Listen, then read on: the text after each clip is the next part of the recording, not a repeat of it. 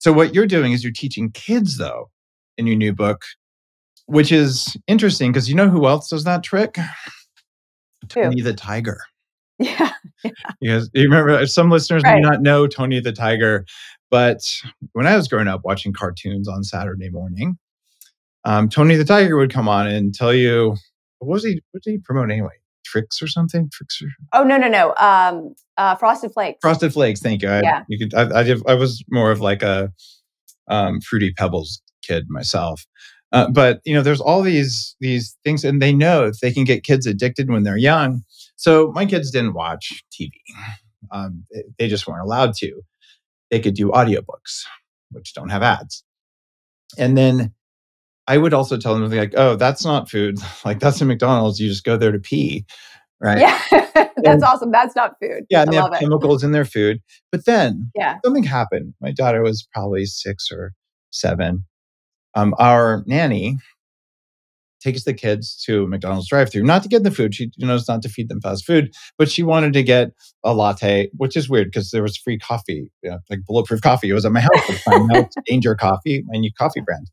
But it was funny. So my daughter's like, oh my God, you can talk to this box and then and you can get food. And so our nanny orders the food. And then my daughter rolls her window and goes, one poopy chemical latte, please.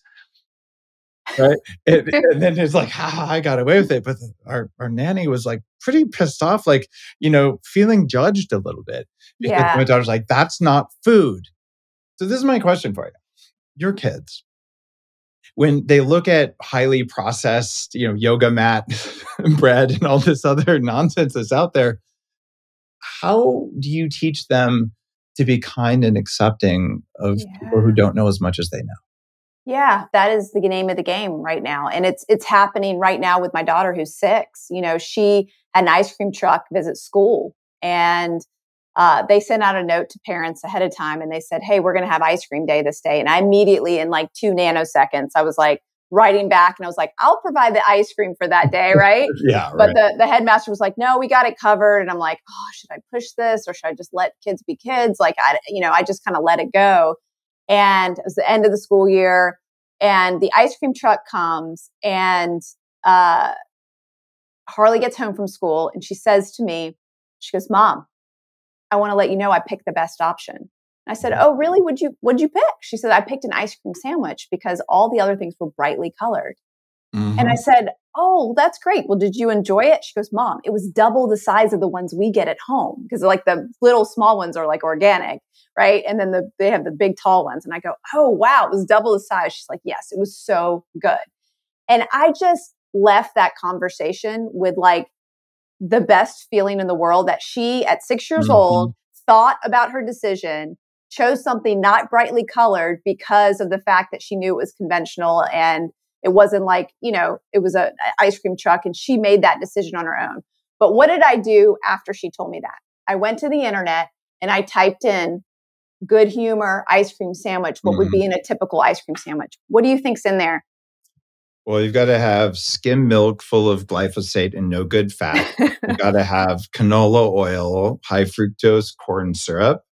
All of it, right? Weird thickener gum, tons of carrageenan. Yeah. Yep. All of it, right? It has all the bad stuff. But then on top of it, they're putting dye to make it white vanilla ice cream. They're putting dye in to make the chocolate wafer caramel color level 4. So like, even though she thought she was making a better choice, she still was doomed, right? And of course, I didn't have the heart to tell her, because I want her to think critically and think about these things on her own. And I don't want to, persuade her too much. I do want to educate her.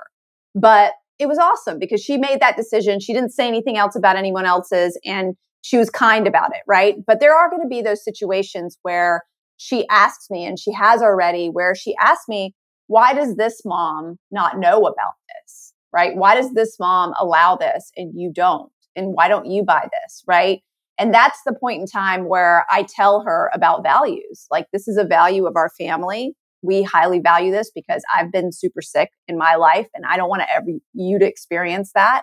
And so this is a value in my life. That person probably hasn't gone through that lesson yet. And maybe they will, and maybe they won't. But you're lucky in that I'm your mom and you get all this information. And so you get to feel the best, you know? You're listening to The Human Upgrade with Dave Asprey.